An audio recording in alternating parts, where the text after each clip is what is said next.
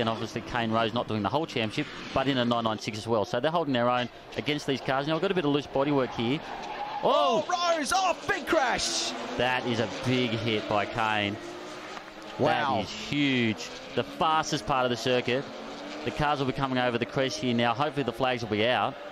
That is a big hit, Richard. That has completely removed the left front corner of the number 38, Melbourne's cheapest cars Porsche. He's moving around inside, so he's okay.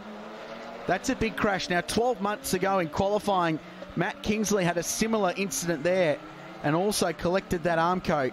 Unfortunately, there's a major arterial road, Dandenong Road, just the other side of it, so there's not much more runoff they can put in. Here it is on board. Let's have a listen and a look.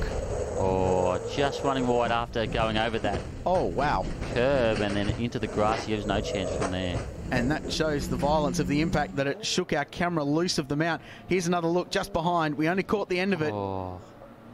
Great camera work nonetheless as the 996 spins to a halt. And for Kane to be conscious and alert and moving around after a massive impact straight away shows how strong these cars, even the 996 model, the older model car, shows how strong they are. Here it is from Ivan Klaassen. Oh, look at that. Is that just once on the grass, it pitched him to the right and he had no chance from there. But like you said, Richard, we never like to see the Porsches torn up like this.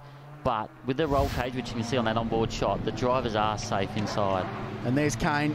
Customary and mandatory that you need to go to the medical centre to get checked over, but he's okay. He's out of the car, and they've declared the race, so they've called it under the safety car.